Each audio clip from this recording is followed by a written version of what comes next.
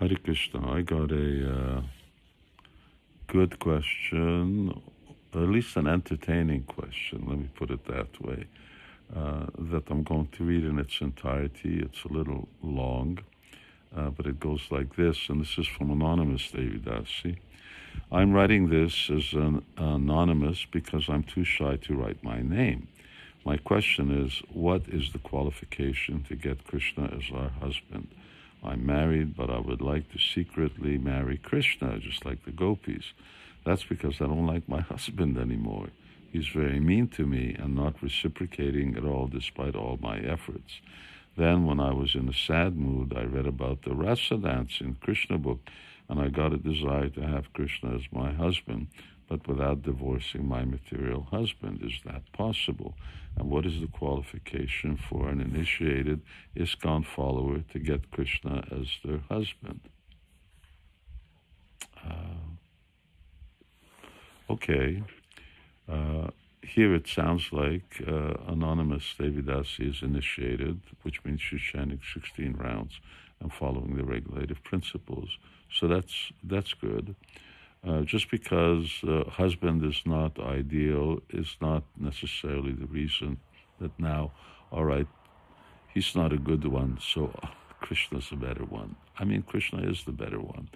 But everyone should accept, male or female, should accept Kṛṣṇa as their husband, or at least as their only shelter, which is what a husband actually is.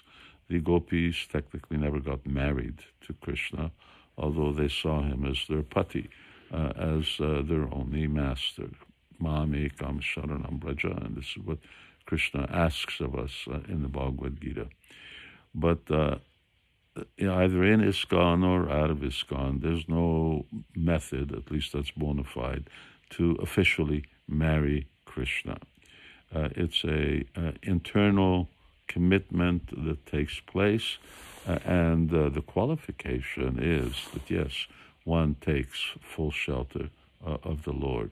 If someone has that qualification, and that's a fixed qualification, and once someone is steady in that, not whimsical, not when my husband's nice to me, then I want a divorce from Kṛṣṇa, but one is actually fixed in that commitment, then yeah, one can consider oneself to be, everyone should consider that Kṛṣṇa is their only shelter. That's what Kṛṣṇa consciousness is about. That's what spiritual life is about.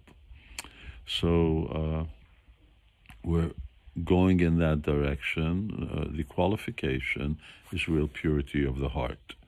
And one will be able to do that when one, as here, reads about Kṛṣṇa, regularly hears about Kṛṣṇa, knows who Kṛṣṇa is, has faith in Kṛṣṇa, has affection in Kṛṣṇa, has love for Kṛṣṇa.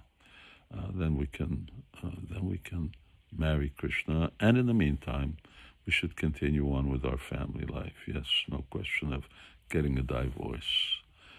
And Srila Prabhupada would, on occasion to different disciples, ladies, tell them, yes, now you should marry Kṛṣṇa. Their circumstances were such that there was no other man in their life or something to the effect. So Prabhupada said, well, ultimately make Kṛṣṇa your husband, because that's what everyone needs to do. Hare Krishna.